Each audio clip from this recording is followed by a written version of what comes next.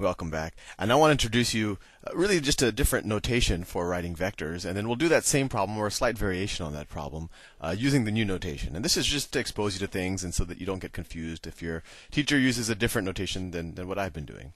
So when we did the unit vectors, we learned that we can express a vector as a component of its x and y component. So if, let's say I had a vector. Let's say in the last problem I had the vector. What was the vector? Well, let me just pick a random vector just to show you. So say I have vector A, and that equals, I don't know, 2 times the unit vector I plus 3 times the unit vector J. That's the unit vector notation. I actually looked it up on Wikipedia, and they actually call that the engineering notation, and that's probably why I use it, because I am an engineer, or I was an engineer before managing money. But another way to write this, and I call this the bracket notation or the ordered pair notation, is you could also write it like this. You have just one bracket. That's the x component, and that's the y component. It almost looks like a coordinate pair, but since they have the brackets, you know it's a vector. But you would draw it the exact same way. So given that, let's do that same problem that we had just done. Hopefully this makes sense to you. You know, it's just a different way of writing. Instead of an I and a J, you just write these brackets. Instead of a plus, you write a comma. Okay, let's clear this. And I'm going to do a slight variation. This was actually the second part of that problem. My cousin gave these problems to me, and they're pretty good, so I figured to stick with them. So in the old problem, let me draw my coordinate axes again. So y-axis, that's the x-axis. So in the old problem, I started off with a ball that was 4 feet off the ground. So let's say that's 4. And I hit it at 120 feet per second at a 30-degree angle. So it's a 30-degree angle like that. It's a 30-degree angle to the horizontal. And there's a fence 350 feet away that's 30 feet high. So the fence is 30 feet high. So it's roughly right in there. That's 30. And what we need to do is figure out whether the ball can clear the fence. And we figured out in the last time when we used the unit vector notation that it doesn't clear the fence. But in this problem, or the second part of this problem, they say that there's a 5 meter per second wind gust to the right. So there's a wind gust of 5 meters per second right when I hit the ball. And you could go into the complications of how much does that accelerate the ball, or what's the air resistance of the ball. I think for the simplicity of the problem, they're just saying that the x component of the ball's velocity right after you hit it increases by 5 meters per second. I think that's their point. So let's go back and do the problem the exact same way that we did it the last time, but we'll use a different notation. So we can write that equation that I had written before, that the position at any given time as a function of t is equal to the initial position, that's an I right there, plus the initial velocity, these are all vectors, the initial velocity times t, plus the acceleration vector over 2t squared. So what's the initial position? And now we're going to use some of our new notation. The initial position when I hit the ball, its x component is 0, right? It's like its coordinate, and they're not that different of a notation. And then the y position is 4. Easy enough. What's its initial velocity? Let me do it. So we can split up into the x and the y components. The y component is 120 sine of 30 degrees. And then the x component is 120 cosine of 30 degrees. And then they also tell us, so that's just the x component after I hit it. But then they say there's this wind gust, so it's going to be plus 5.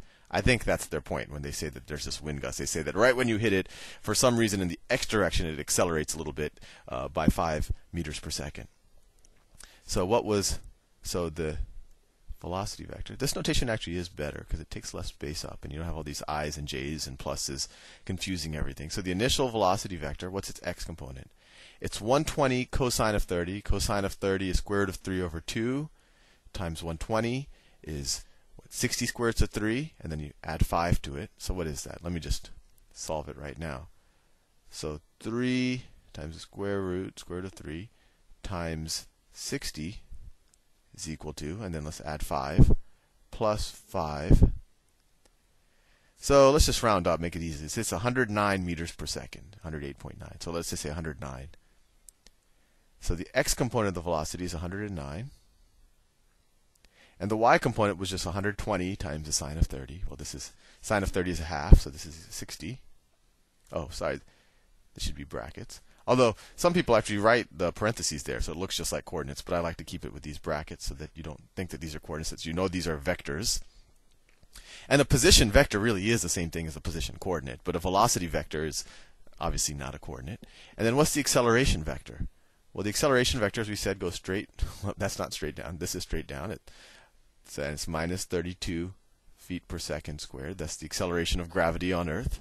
So the acceleration vector is equal to, it has no x component, and its y component is minus 32.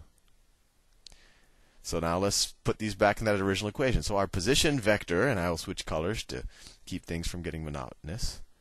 Our position vector, these are little arrows or one-sided arrows, but equals my initial position, and that's 0, 4, plus my initial velocity vector, 109, 60 times t, and I'm running out of space, plus at squared over 2. So t squared over 2 plus t squared over 2 times my acceleration vector, 0 minus 32. And it should be, this is actually a little cleaner way of writing it, but this is exactly what we did when we did it with unit vectors. Instead of writing the i's and j's, we're just writing the numbers in brackets here. So let's see if we can simplify this. So let me draw a line. Let me write in different colors so that you know what I'm doing.